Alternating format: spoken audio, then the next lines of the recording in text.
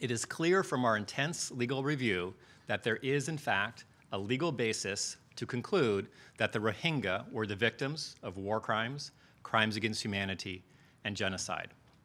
Such an assessment is not to be made lightly and must be subject to appropriate scrutiny. Specifically looking at the standard, as you've heard a lot of us say, the reasonable grounds to believe the crimes were committed.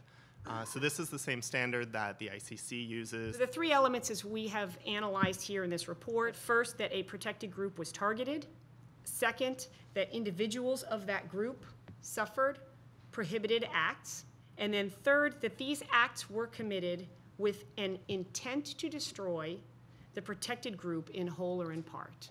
From the first story to the second story to the third, all the way through to 1024, we heard different stories from different people. We believe there is sufficient basis to bring international criminal proceedings against the perpetrators of this violence and recommend that the international community pursue legal accountability for the atrocity crimes committed in the Rakhine State against the Rohingya.